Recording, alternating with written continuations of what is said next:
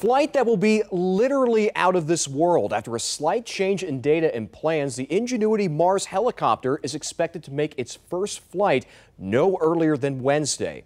Newsroom reporter Aaron Miller talked with a researcher at NASA Langley Research Center in Hampton.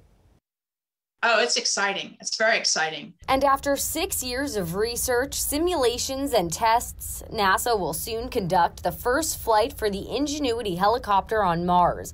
Based on new data, Sunday's experimental flight was rescheduled to no earlier than April 14th. So the whole purpose is to prove that we can fly on Mars.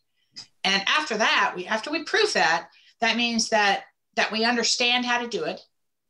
And our next vehicles can be bigger and more capable. They can really become science instruments and help the rovers explore the planet. Susan Gorton is the project manager for the revolutionary Vertical Lift Technology Project at NASA Langley Research Center in Hampton.